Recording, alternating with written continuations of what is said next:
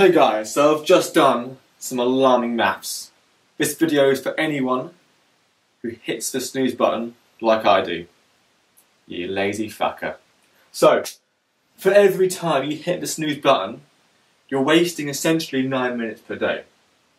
That equates to roughly 63 minutes per week, 4.5 hours per month, and 54.6 hours per year.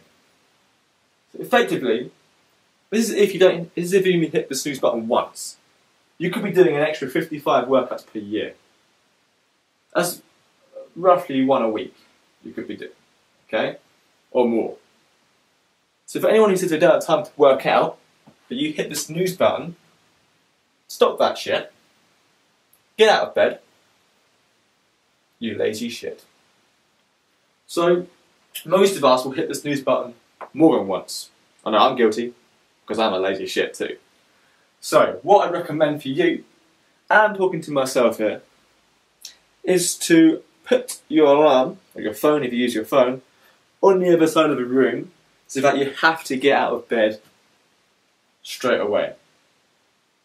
Get that workout in early. This is literally a workout per week extra that you can be getting in. So don't give me the shit that I don't have time to work out, particularly if you're watching Love Island or some shit in the evening like that.